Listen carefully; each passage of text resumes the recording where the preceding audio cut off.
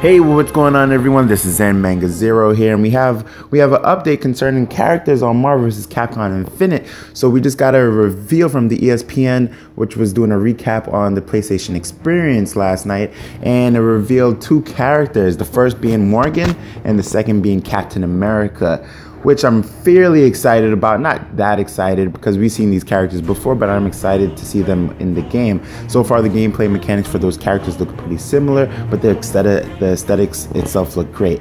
One more thing that we saw in the trailer that we didn't get to see was MegaMan X powering up into a new X armor itself. So I'm really excited for that. I'm a little bit more excited than the reveal for the new characters itself, because it shows a little bit more depth into the character and MegaMan X himself. We know MegaMan for using various armors in the X games, so hopefully we see other armors as future trailers come out. Let me know what you think about it in the comment section below, and like, subscribe, have good conversations below. All right, everyone, take care. Peace.